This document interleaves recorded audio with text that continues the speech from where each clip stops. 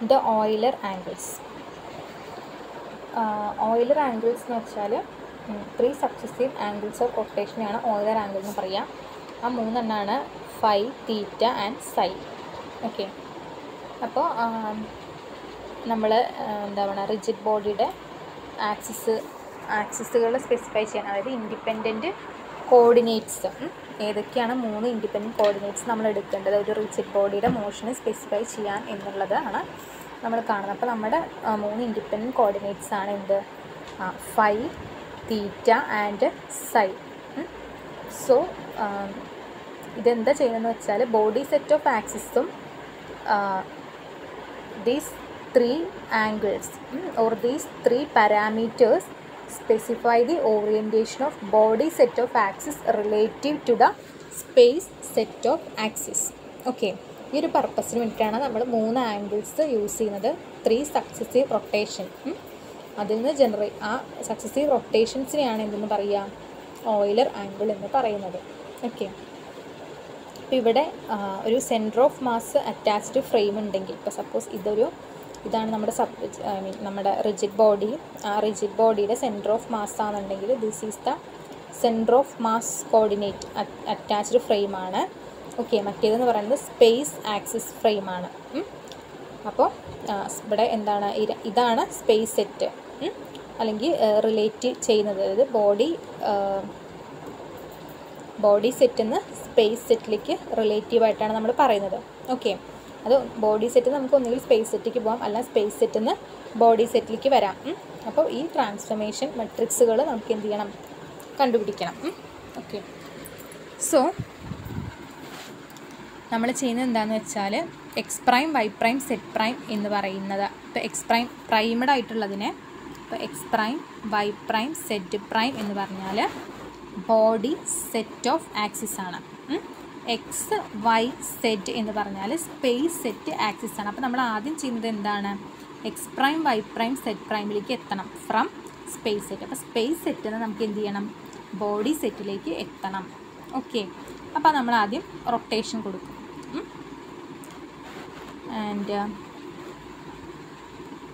ഇതാണ് നമ്മുടെ first rotation. ഇപ്പോൾ ഫസ്റ്റ് റൊട്ടേഷൻ നമ്മൾ എന്ത് ചെയ്യണം, ഫൈ എന്ന് പറഞ്ഞിട്ടാണ് ഡിനോട്ട് ചെയ്യുന്നത്. അതിന് നമ്മൾ പ്രിസിഷൻ ആംഗിൾ എന്ന് പറയും. ആ ഫൈനെയാണ് പ്രിസിഷൻ ആംഗിൾ എന്ന് പറയാം. അപ്പോൾ സ്പേസ് സെറ്റ് ഓഫ് ആക്സിസ് കണ്ടില്ലേ,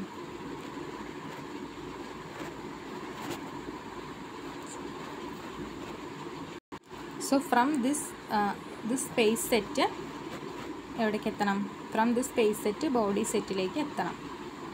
okay, so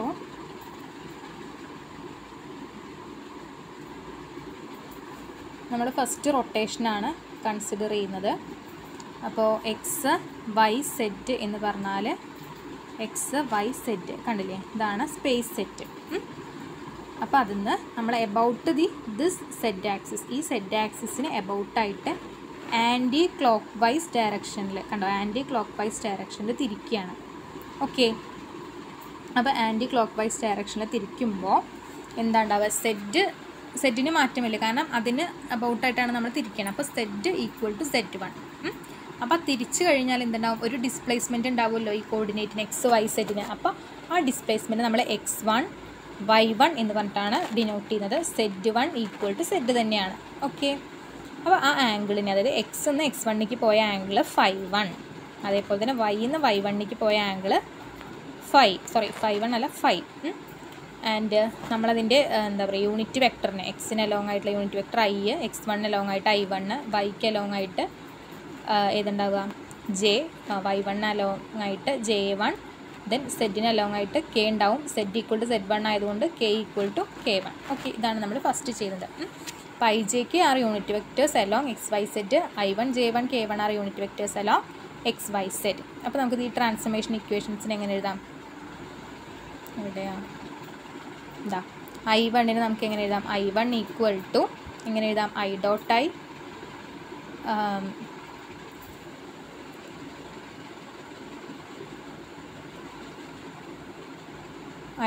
I into I plus I1 dot J into J plus I1 dot K into K. അപ്പോൾ ഇതെന്താണ്, I ഡോട്ട് I1 എന്ന് പറഞ്ഞാൽ cos phi ആണ്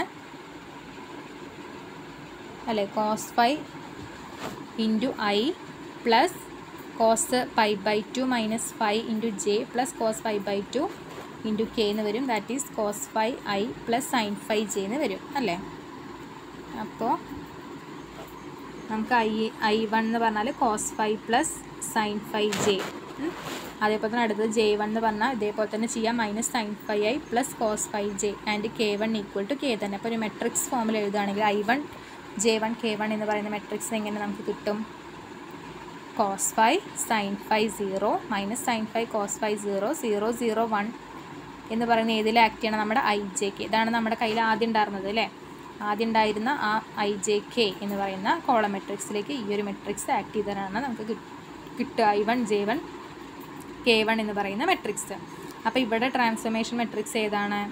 ഈ കോസിൻ്റെയും ഇതാണ് നമ്മുടെ ട്രാൻസ്ഫോർമേഷൻ മെട്രിക്സ് എന്ന് പറയുന്നത്. അപ്പോൾ എന്താണ് XYZ എങ്ങനെ ട്രാൻസ്ഫോം ആയി? X1 Y1 Z1 ആയി. ഇവിടെ Z1 ഈക്വൽ ടു Z തന്നെയാണ്. ഓക്കെ, ദെൻ ഈ YZ പ്ലെയിൻ ഉണ്ടല്ലോ, YZ പ്ലെയിൻ എന്തായിട്ട് മാറി? Y1 Z1 പ്ലെയിൻ ആയിട്ട് മാറി. എവിടെയാണ്? ഇതാണ് Y1 Z1 പ്ലെയിൻ ആയിട്ട് മാറിയത്. 3 ഡയമെൻഷനിൽ ഫിഗർ ടെക്സ്റ്റിലുണ്ടാകും നോക്കുക. അപ്പോൾ Y1 Z1 പ്ലെയിൻ ഉണ്ട്, അതിലാണ് എന്തുള്ള Z prime axis. It contains Z prime axis which is the body coordinate system. നമ്മൾ XYZ എന്ന് X prime Y prime Z പ്രൈമിലേക്കാണ്. അപ്പോൾ Y1 Z1 പ്ലെയിനിലാണ് ഇപ്പോൾ ആരുള്ളത്? Z പ്രൈം ഉള്ളത്.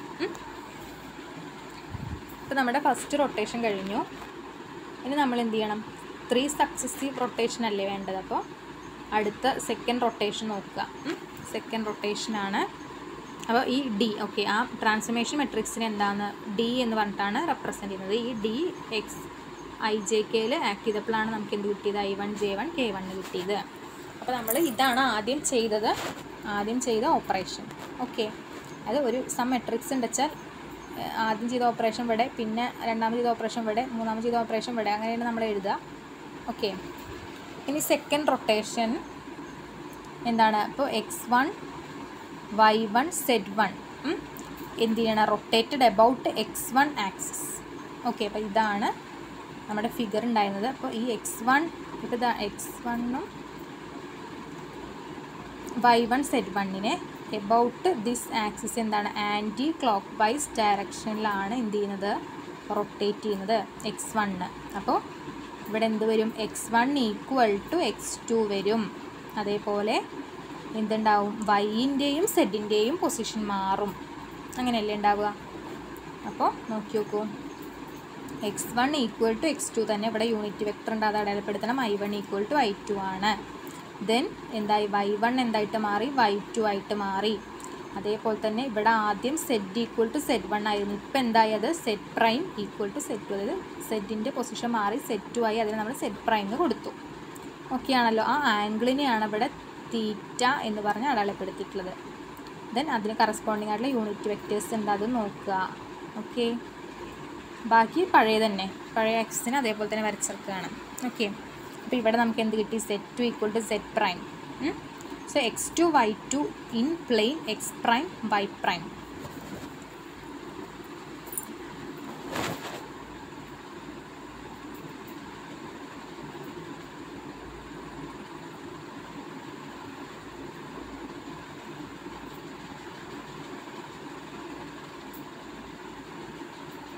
Now I2 J2 K2 എന്ന് പറയുന്ന unit vectors എല്ലാം X2 Y2 Z2 അങ്ങനെയാണെന്നുണ്ടെങ്കിൽ നമുക്ക് I2 ഈക്വൽ ടു I1 ഈ ഫിഗർ നമുക്ക് എഴുതാമല്ലോ, കാരണം X1 ഈക്വൽ ടു X2 അല്ലേ. അപ്പോൾ I2 ഈക്വൽ ടു I1 ആണ്. അതേപോലെ തന്നെ J2 equal to cos theta J1 plus sine theta K1 ആണ്. K2 equal to minus sine theta J1 plus cos theta K1.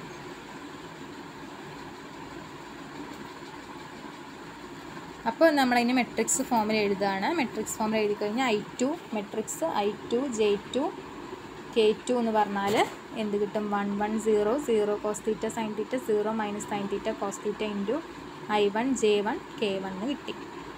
ഈ ട്രാൻസ്ഫോർമേഷൻ മെട്രിക്സ് എന്താണ്? C equal to 1 0 0 0 cos theta sine theta 0 minus sine theta cos theta. അപ്പം X2 equal to X1 എന്ന് പറയുന്ന axis എന്താണ്? It is the intersection of XY and X2 planes. ഇത് നമ്മൾ line of notes എന്ന് പറയും. Okay, ഈ തേർഡ് റൊട്ടേഷൻ അതിനെ ബോഡി ആംഗിൾ എന്നാണ് പറയുക. സൈനെ ബോഡി ആംഗിൾ എന്നാണ് പറയുന്നത് തേർഡ് റൊട്ടേഷനിലുള്ളത്. അപ്പോൾ അതെന്താ ചെയ്യണത്? Rotation is performed about Z2 equal to Z prime. അപ്പോൾ ഇവിടെ എന്തായാലും നമ്മൾ രണ്ടാമത് തിരിച്ചത്. അപ്പോൾ Z2 ഈ ഒരു ആക്സിസിന് അബൌട്ടായിട്ട് നമ്മൾ എന്ത് ചെയ്യുക? ആൻറ്റി ക്ലോക്ക് വൈസ് ഡയറക്ഷനിൽ റൊട്ടേറ്റ് ചെയ്യുക. അപ്പോൾ ഇവിടെ എന്ത് വരും? Z3 മീൻസ് ഇതിന് മാറ്റം വരില്ല. ഈ ഒരു ആക്സിസ് അങ്ങനെ തന്നെ നിൽക്കും. മറ്റേത് മാറും. അതായത് Y2 മാറും, X2 മാറും. അങ്ങനെയല്ലേ ഉണ്ടാവുക? കണ്ടോ, ഇവിടെ കണ്ടോ, Z prime equal to Z2 equal to Z3 ആണ്.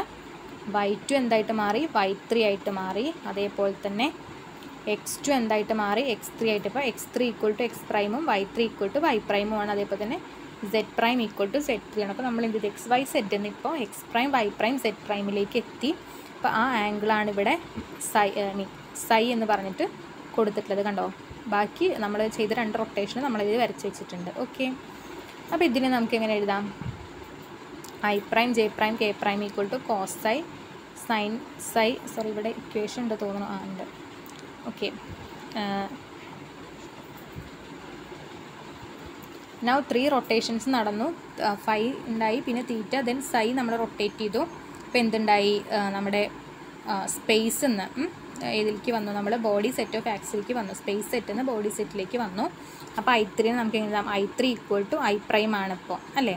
That is I2 cos psi plus J2 sign psi. Then J3 equal to J prime ആണ്. That is I2 sign psi plus J2 cos psi ആണ്. Then K3 equal to K prime minus K2. Okay,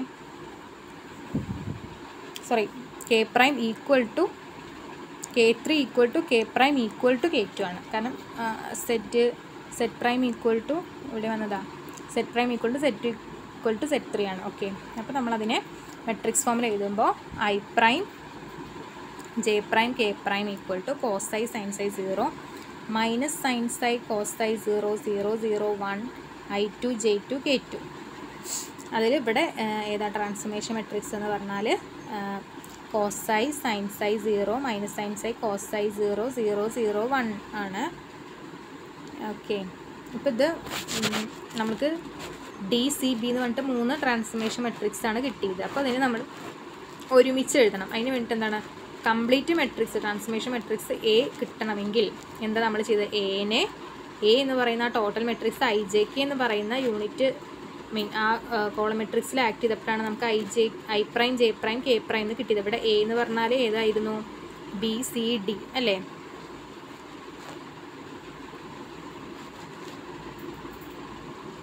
that is we can write X prime Y prime Z prime എന്ന് പറഞ്ഞാൽ A എന്ന് പറയുന്ന transformation matrix XYZൽ act ചെയ്തപ്പോൾ കിട്ടിയതാണ്. അപ്പോൾ അതിനെ നമുക്ക് എങ്ങനെ വേണമെങ്കിൽ മാറ്റി എഴുതാം? ദാറ്റ് ഈസ് ഐൻ്റെ പകരം നമ്മൾ X നിട്ടു. ഇനി that is I prime J prime K prime എന്ന് പറഞ്ഞാൽ I prime J prime K prime എന്താണ്? It is I3 J3 K3 ആണ്. So that is equal to I3 J3 K3 എന്ന് പറയുന്ന മെട്രിക്സ് എങ്ങനെ കിട്ടിയത്? B എന്ന് പറയുന്ന transformation matrix I2 J2 K2 act ചെയ്തപ്പോൾ കിട്ടിയതാണ്, അല്ലേ? അപ്പോൾ ഈ I2 J2 K2 എങ്ങനെയാണ് നമുക്ക് കിട്ടിയത്? C എന്ന് പറയുന്നത് I1 J1 K1ൽ ആക്ട് ചെയ്തപ്പോൾ കിട്ടിയതാണ്.